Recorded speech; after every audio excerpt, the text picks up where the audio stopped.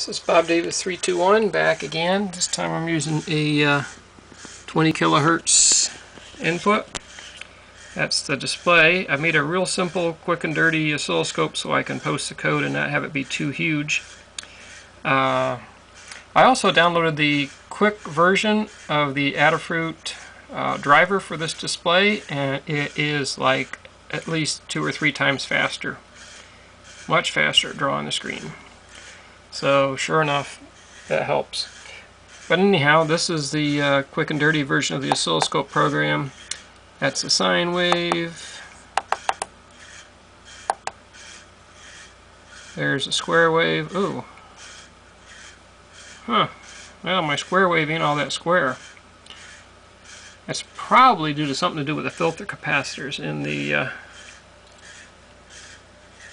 the analog input section. It could even be the negative noise on the negative supply. I don't know. Interesting that square wave isn't that square. Triangle.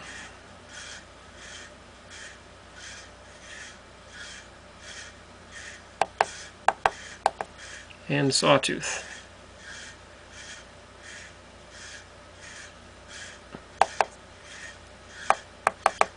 I'll go back to sine. Interesting thing that happened to me tonight. I soldered up a couple ADC 1175s. These things aren't easy to solder because they're smaller than the TLC 5510s. And both of them burned up within a few minutes of operation. So I have no idea what went wrong there. The pinout's the same, they were coming up on the screen and they just got hot and died. One of my theories is lack of filtering on the power supply. But that's just a guess.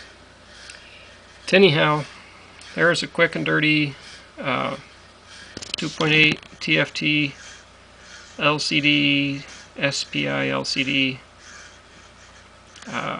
Oscope, and I'll list the code on my blog at bobdavis321.blogspot.com.